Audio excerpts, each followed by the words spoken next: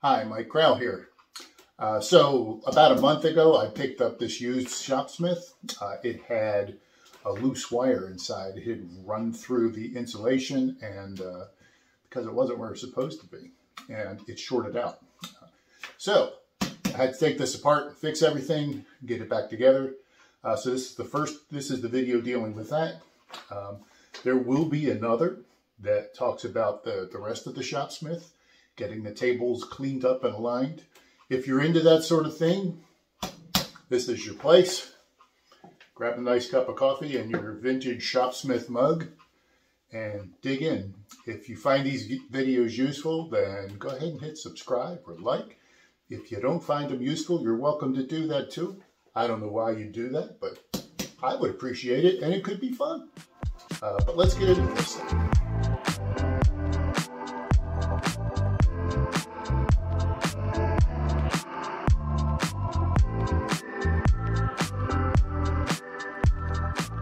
So here's my Shopsmith that I bought used. It looks to be in pretty decent shape. However, when I plugged the motor in and turned it on, it worked smooth. But as soon as I increased the speed a little bit, it got bound up and sounded to me like it shorted the motor out. I'm going to investigate that. The belt does not turn particularly well. But what has to happen is this motor has to come off, which means this piece has to come off, and I'll show you how I do that using the table.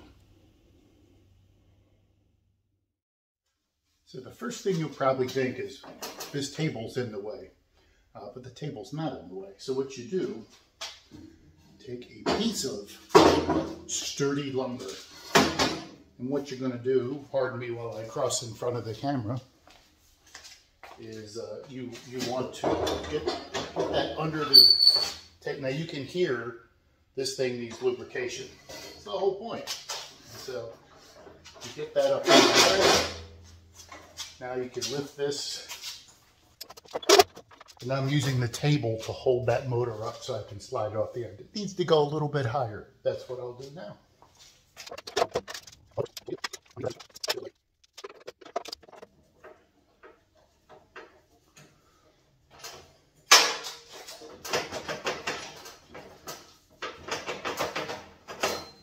There you go.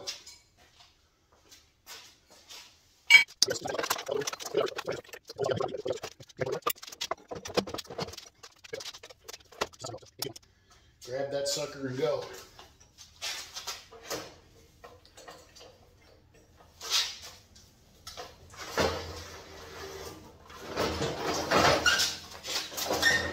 Not cool.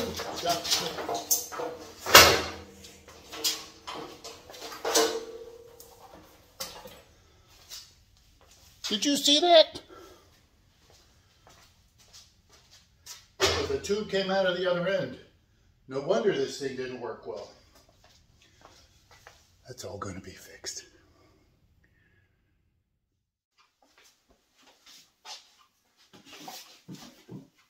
I think it's worth pointing out that I've never done this before. I mean, I've taken the cover off. You have to do a little service and cleaning on these things.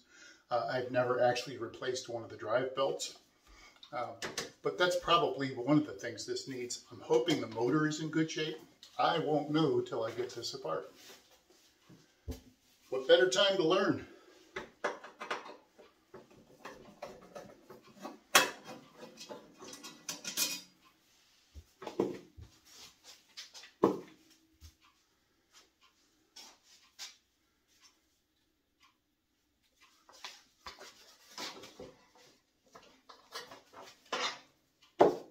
Have to take these cogs off or this won't be able to come out. You go to Shopsmith, you know that already. I'm not telling you anything new.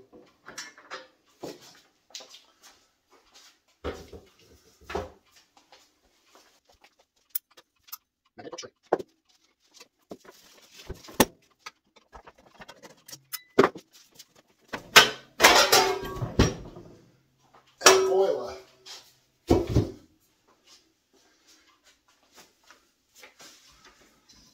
First glimpse. Boy, everything on this thing is loose.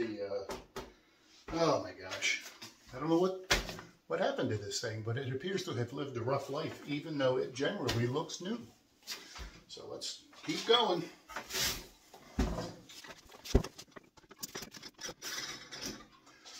Now that's turning way better than it was. Look, that's not supposed to come off. Geez, man. Okay.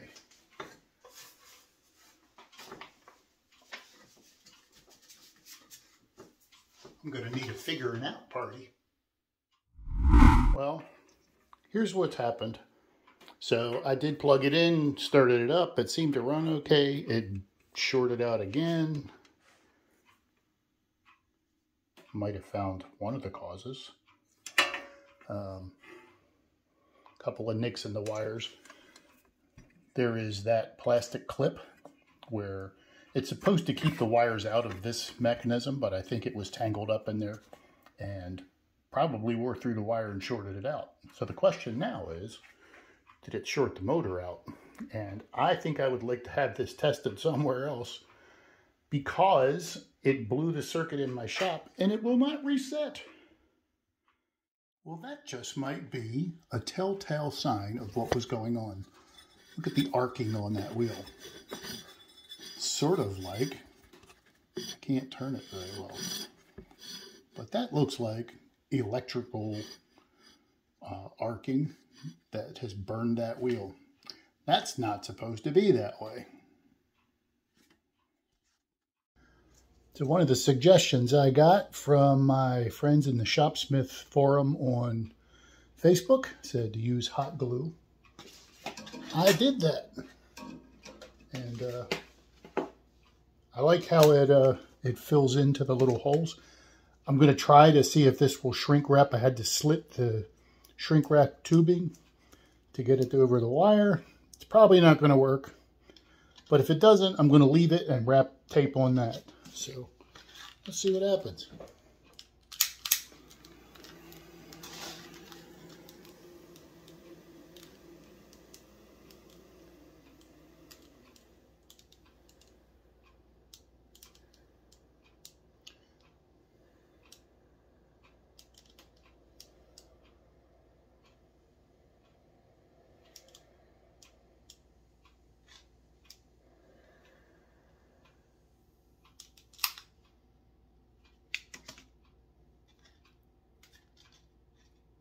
Hey, that's hot.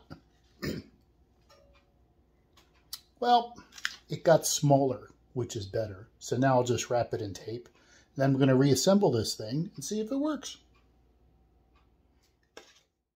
So while this is apart, I'm going to get all this cleaned out of here. I've lubricated this. I've lubricated the quill.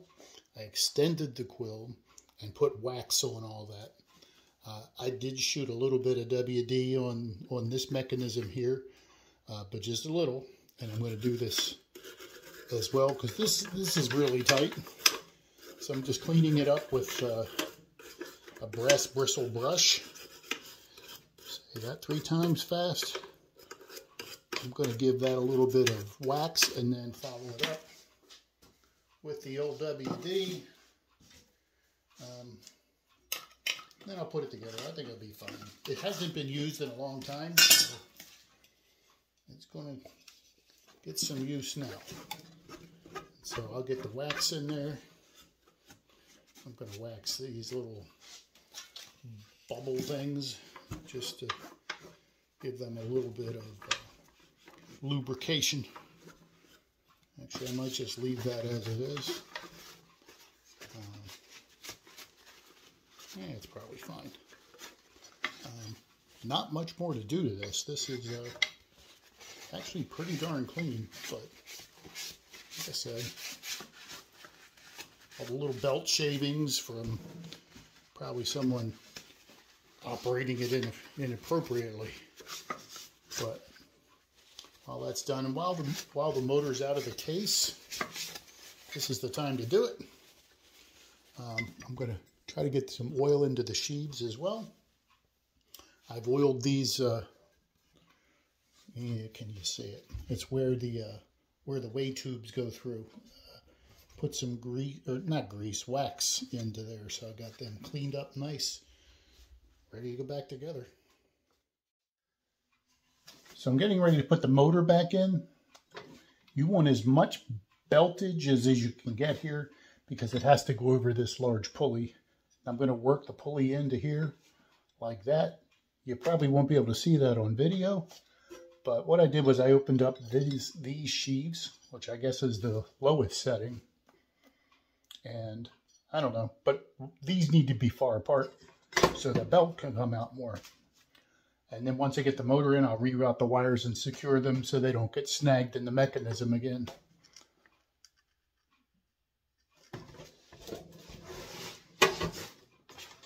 I'll leave the camera on.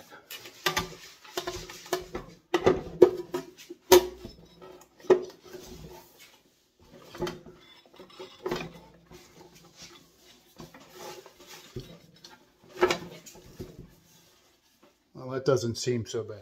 So let's get this in there. So the wires are plugged into the switch.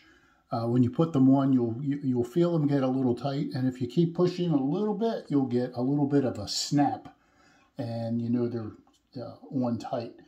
Now they do have to go on that plastic clip, and I'm going to secure them even more, but you won't be able to see that with the camera once I get all this stuff back together. So this is it. Okay, everything's back together.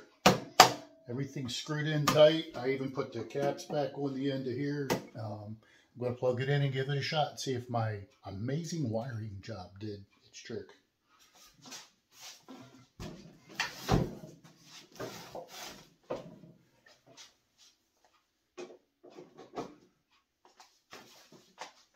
Last time I did this, I blew the circuit out.